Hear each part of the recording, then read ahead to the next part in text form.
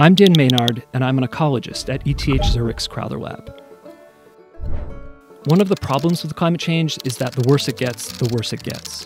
Let's find out why and how nature can help reverse this trend.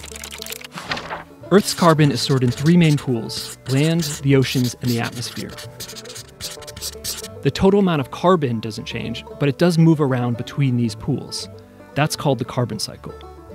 For instance, plants absorb carbon from the atmosphere and use it to make leaves, stems, and roots. And when these plants die, all of that carbon gets released back into the atmosphere. But some of the carbon from decaying plants and animals actually gets locked in the ground, and it can stay there for hundreds or even thousands of years. With enough time, they can even form substances like oil. Humans have introduced a big change into the carbon cycle. Burning fossil fuels moves carbon that was stored underground into the atmosphere. That extra carbon traps heat in our atmosphere, setting new cycles into motion, leading to what scientists call feedback loops. These can either accelerate or slow the rate of climate change. For instance, when frozen soil thaws, dormant microorganisms become active. They decompose thawed plant material and release carbon from the soil into the atmosphere, which then traps even more heat and accelerates warming.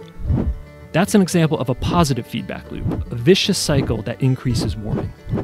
That's why the worse climate change gets, the worse it gets. Even our own behavior is caught in a positive feedback loop. Burning fossil fuels for energy has transformed human life by making us more productive.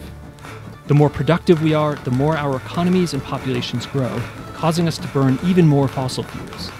So how do we get out of these vicious cycles?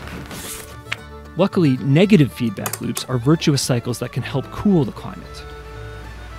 For example, higher temperatures and more CO2 in the atmosphere can actually fuel plant growth in some areas. This means that healthy, diverse ecosystems have the potential to absorb some of that excess carbon and help restabilize the climate. These negative feedback loops aren't strong enough to solve climate change, but they can help slow global warming while we transition to fossil fuel-free economies. If we work with powerful, helpful feedback loops, we can prevent climate change from spiraling out of control. First, we must cut back on fossil fuels and protect diverse ecosystems that can draw down excess carbon, reducing how much heat the atmosphere traps. Those actions will help restabilize the carbon cycle and ultimately the climate.